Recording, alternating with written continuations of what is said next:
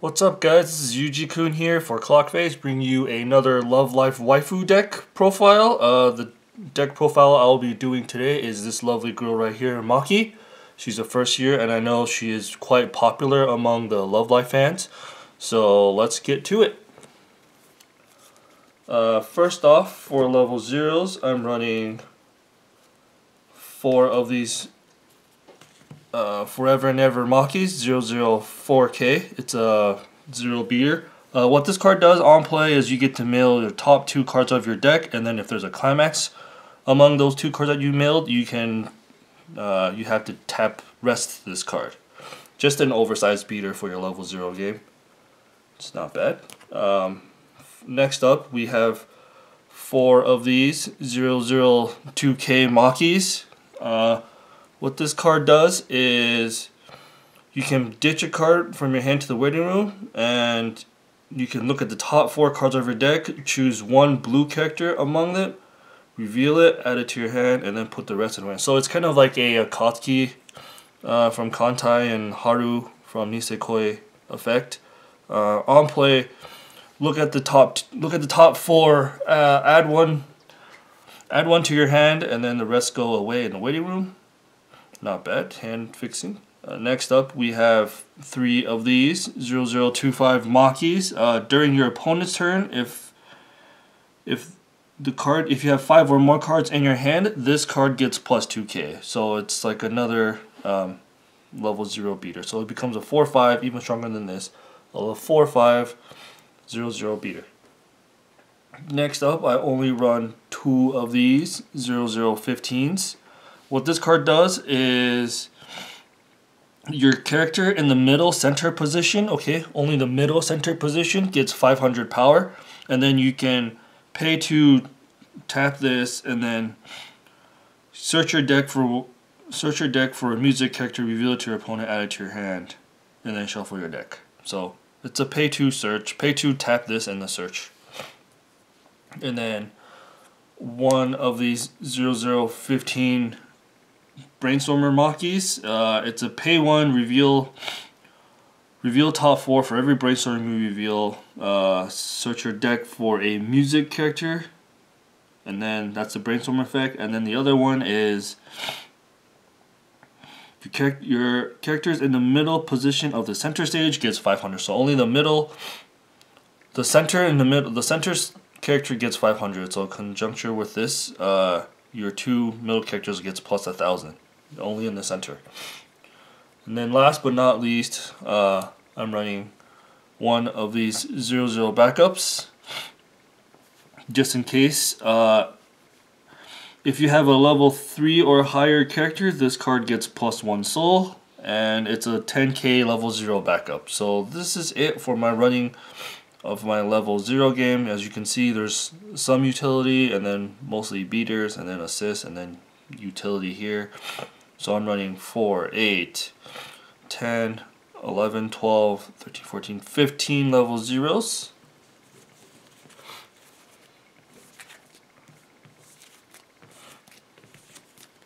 Next up, for the level 1, this is where the fun starts. I'm running 3 of these 1/0 events. What this card does is put the top card out of your deck into your clock, and then if a character with Maki, you can draw 3, choose 1 character from your hand, put it into waiting room, and then one of your characters gets plus 2k power until end of the turn. Alright, very, very strong card. As you guys know, I just built this deck like not too long ago, so I haven't really fully read the card's abilities yet, so kind of like doing this. Next up, we have this Maki 104K Angelic Maki. This is from the new English DX2 set. What this does is it has Encore effect. You can clock yourself for Encore, and then this card gets 500 power for each of your music characters you have on the field. So very, very solid card for a free cost, or 1/0. Next up, we have 4 of these, the best card for this deck. 1/0 We Are Single Light Maki 4/5. What this card does is it climax combos with, of course, We Are Single Light Maki, which is this card right here. So what this card does is this climax combos with this. When you play this climax on your climax phase, this card gets plus 1,000 for the turn, and you get to look at the top 4 cards of your deck, look for a music character amongst one of them, add it to your hand, discard the rest, and then this card gets plus 1,000 power. And it also has another ability. Let me see what this other ability. Choose one of your characters. Choose one of your music characters, rest it, and then this card also gets 1,000 power. So with this climax combo, with this Maki, it's really strong. It can get it gets a plus 2k power if you have the climax, and you can tap one of your back row characters and then give this card another 1,000 power. So very strong. Next up, we have 3 of these 1-0 Maki. Or 1-1 Maki, 4-5, excuse me. This Maki also has Encore, and what this Maki does is the character facing this, if it's a 0 cost, okay, if it's a 0 cost or lower character, it gets plus 1 level and plus 3-5 power, 3-5 power for the turn. So very strong, solid card to get rid of the level 1 climax combos that people might have. Next up, I have 2 of these PRs, 1-0-2-5. It's an assist during your opponent's turn. All of your characters in front of this gets plus 1 level and 500 power. And then the other ability is when this card is placed from stage from the hand, you can look at the top 2 cards from your deck, put them in your deck in anywhere. So it lets you scry when this card's on play. Next up, we have 1 of these 1-1 backups event. You just choose one of your characters, and that character gets plus 3-5 power until end of the turn. So pretty standard backup. Next up, so I'm running 4, 7, 8, 9, 10, 11, 12, 13, 14, 15, 16, 17 level 1s. I know it's kind of a lot considering there's like 4 events, and then, well, there's 3 events and then 1 backup, and then there's only 4, 8, 10, 13. There's only like 13 actual level 1 cards, but these level 1s are really good. This is what I personally like to build for my level 1s. So you guys can change what you guys want for the ratios and whatnot, but this is what I chose to run. This level 1 climax combo works really well. I've play tested a couple times, so so far it's worked really well for me. So hope you guys like this build. So next up, we're going to go to straight up the level 3s, because I have so many level 1s. I don't run any level 2s, hardly any level 2s.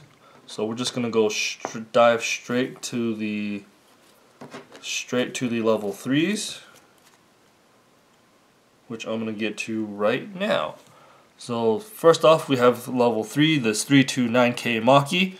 What this Maki does is, if you have 6 or more climax in your waiting room, this card gets -1 level in your hand. So technically, you can play this Maki at level 2. So that's why I don't run any level 2s. And then this Maki also gets 500 for every music character you have. And then when this card is placed from stage from the hand, you can draw 2 cards.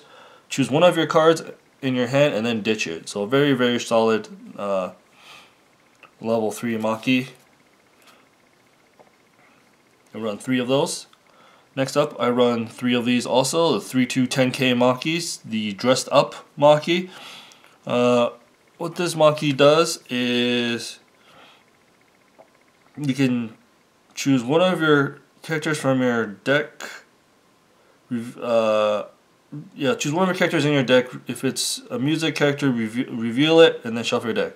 So on play, reveal top card of your deck. If it's a music character, add it to your hand, and then ditch one, and then shuffle your deck. And then second ability is, if you have a card named Happy Maker Maki Nishino, you may pay the cost. If you do, put the top card of your clock interest, so you get to heal one. So you get to pay one and ditch one, and then you get to heal one when this Maki is on play. So Happy Maker, if you have a Happy Maker Maki, which is the next card I'm going to tell you guys about, which is this card right here, the 3/2 Happy Maker Maki. So if you have this Maki on play, you get to do those abilities. So next up, this Maki, the Happy Maker Maki, is during your opponent's turn, this card gets 500 power for each of your music characters. And then if you play a change event, there's a card that changes into this, which I am also not running. If you change, or if it's on play, you get to heal one. It's a 3/2 10k Maki, Happy Maker Maki. So very strong, solid card. So if you have this on play, you get to heal, and then if you this card on play, you get to heal, and then if this card's on play, this card also gets the ability to heal. So you have 7 cards that potentially heal off of each other. And then this is just like a really big beater. So this is it for my Maki game. A lot of people don't really like the level, think it's too much healing for my level 3 Makis, but this is the only way I think like you can, that works really well for me. And yeah, this is really strong. So I'm running 3, 6, 10 level 3s, but you need to have one of the Makis in your waiting room. And then, so this is the only level 3s I'm running, 10 level 3s.